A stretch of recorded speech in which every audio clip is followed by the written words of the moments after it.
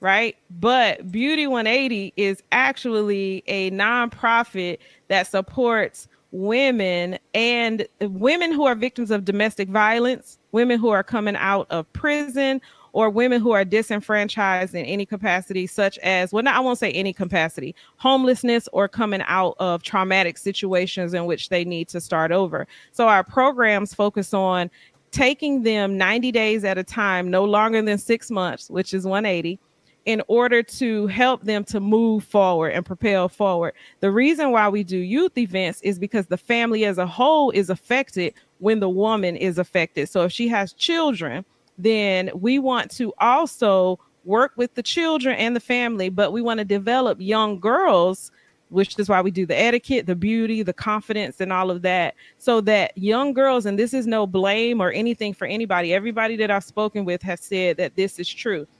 If we were able to get different knowledge and opportunities, sometimes many of us would not make the same mistakes, right? And so that's what Beauty 180 does for the youth.